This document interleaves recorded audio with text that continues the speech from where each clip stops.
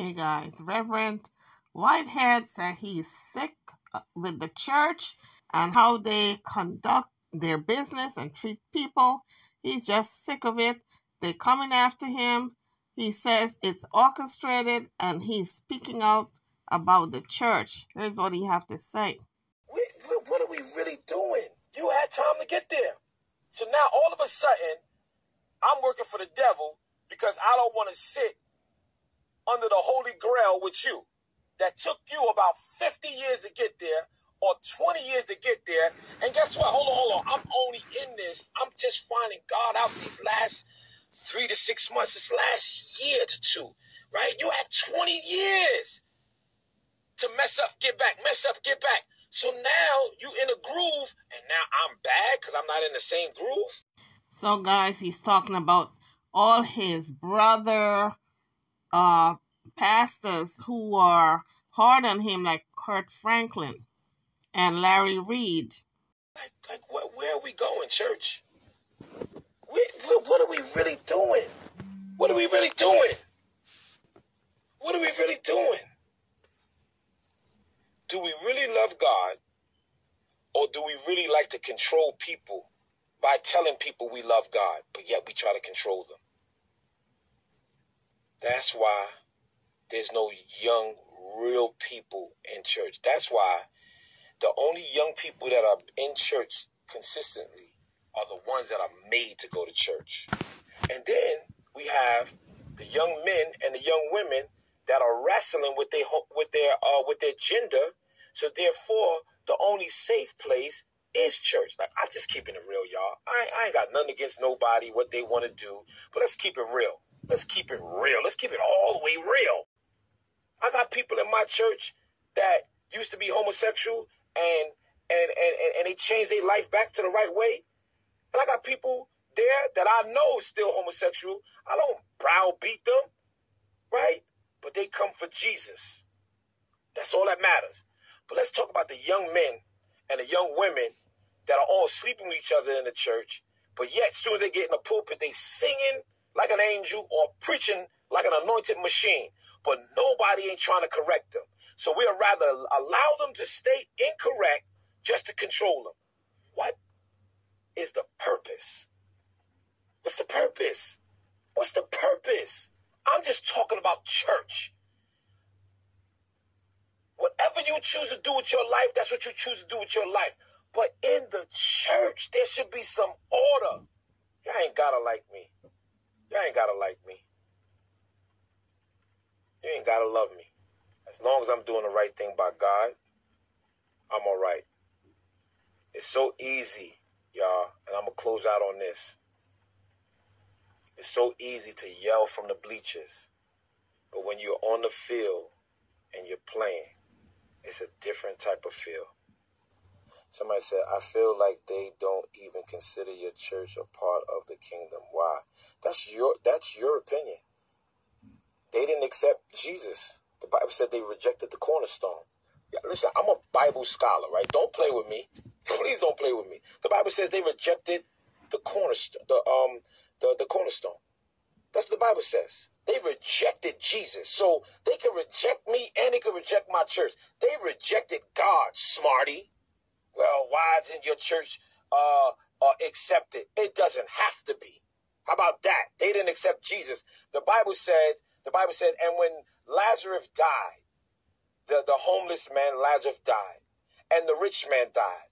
The Bible says that Lazarus was on one side in Abraham's bosom, and the rich man that didn't do anything for him when he was on earth was in hell. And he says, look, can you dip your finger in water and put it on the tip of my tongue? And he says, and can you go tell my brother what you see? He said to them, they won't even believe him. They won't even believe it, because they wouldn't even believe if God was in their face. So don't sit here and talk about my church is not accepted. You don't think why my church is not accepted? It don't have to be accepted. They ain't accept Jesus Christ. So I don't look to be accepted. Y'all, they can call me the black sheep. They can call me whatever they want to call me. But guess what? They're going to say I'm anointed. That they will say. That they will say. So I don't care what they say. Let me tell y'all something about Calvary, y'all. I want want to say something about Calvary before this thing cut off. Let me just talk about Calvary, right?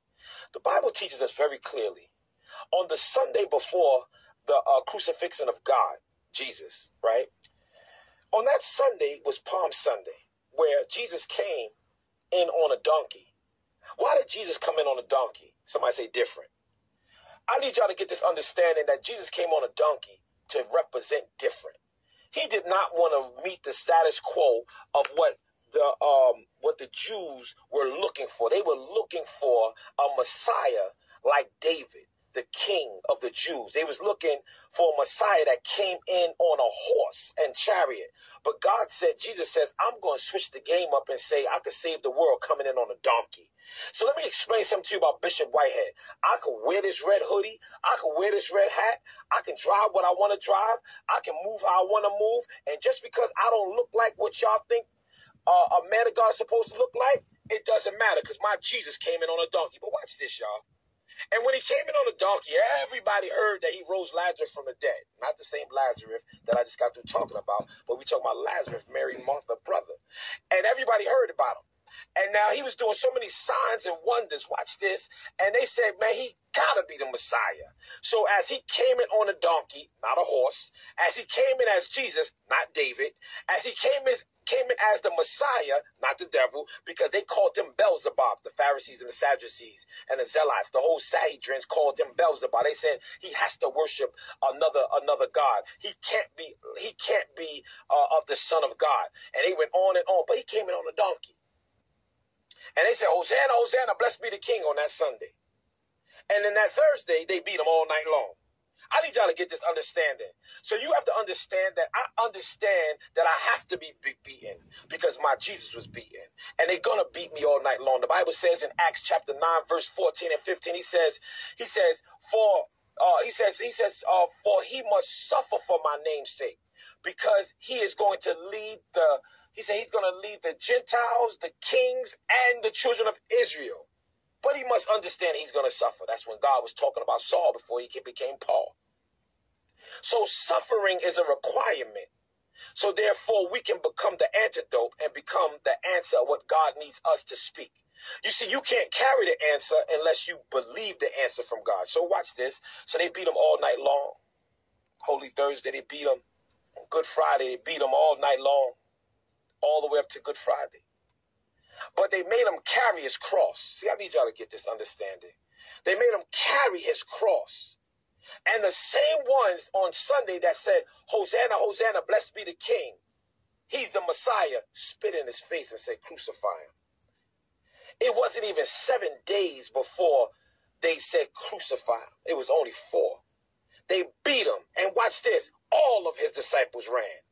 So y'all think that I'm shaking or shifting because the leaders of my church, the ones that wanted to resign, they had to resign. The disciples did. And then, as they beat him all night long, he was so weak, didn't get no sleep. And he carried his cross, but he was so weak, he fell. Watch this. And a man that didn't even know him helped him. And he never even named the man. I need y'all to get this understanding that there's some people that's not even going to know you that's going to help you. When the disciples walked with him for the 3 years of his ministry and they seen the miracle signs and wonders, they all ran. So why in the world should I complain about what I'm going through? I'm going to talk about what I'm going through because people need to understand what I'm going through. So therefore, they can relate and say, if Bishop Whitehead can do it, I can do it. I'm not complaining. I'm upset, but I'm not mad. It's a difference. Upset means I'm hurting. Why do I got to go through this? Mad means I'm vengeful. And I want to be vindictive. But it was on Good Friday that he got up. And the Bible says in 2 Peter that he went down to hell and took the keys from the prisoners in hell. And he got up with all power. So y'all really think I care about what these people talking about? I'm just documenting my testimony.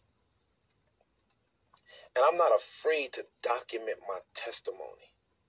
I'm not afraid to go on live. And soon as people see me, I might irritate some people. Some people like, oh, what is he saying now? I'm documenting my testimony. And I want y'all to understand that I don't shake, I shift. And I want to close out with this. Stand. Don't be afraid. Stand on the faith that you have for God. Trust and believe. People will leave you. They have to go in order for God to do the great work that he has for you. And yes, it's going to hurt. Yes, it's going to sting. Yes, it's going to cause some type of pain. It might leave a mark. But stand. And to the church that's hurting people, you got to answer for it. You have to answer for it. So guys, you heard what Bishop Whitehead had to say. He's sick and tired of the church. All the hypocrisy that goes on. Half of these preachers, ministers, leaders in the church are homosexuals. The women are with women. The men are with men. They are raping. They are molesting. They are fornicating. They are just bringing people into their nastiness, coercion. And he's sick and tired of it. And now he says they're trying to stifle him because while he was doing this live, one of the preachers called him and said, zip it, put a lid on it, don't say nothing. And he blocked the person because he said, how dare you call me to tell me not to say nothing? As a matter of fact, I got a lot more to say. So this is what's going on, folks. These preachers are at odds with each other. They are fighting, in-house fighting amongst themselves. And by fighting amongst themselves, they are just shedding light and lighting up the wrongs of the church. So I maintain it's God's doing. In order for me to get an insight as to what's going on within the church, with all these ministers, preachers, bishops, leaders in the church, they have got to be at odds with each other. They have got to not get along. They have got to go after each other. And the only way they can do that is if God intervene for them to go after each other, throw each other under the bus in order for us to know what's going on in the church. Because this has been going on for a long time in the black churches, where these preachers have been taking advantage of the parishioners, and everybody, all the ministers, zip their lips when they know of all the wrongdoings, that a lot of them are homosexuals and they are fornicating, they are raping these kids, they are passing on diseases, they're going from city to city when they go on these road trips and these excursions preaching, and they are raping kids, young boys and young girls. All along the way, they are leaving their mark. And it's about time that we find out what's going on. And the only way that it was possible for us to find out is if they are at odds with each other. And right now, they are at odds with each other. Half of them are not talking to the other half. And they're polarized. And this is the only way that we got a little glimpse as to the wrongdoings of the church. Not only Larry Reed and Whitehead, but a lot of other ministers, preachers, bishops are guilty of wrongdoings. And so I'm thankful that all this is coming out. Anyway, YouTubers, drop your comments. Let me know what you think. I'm over and out. Don't forget to like, share, and subscribe to my channel and to this video. Thank you for watching.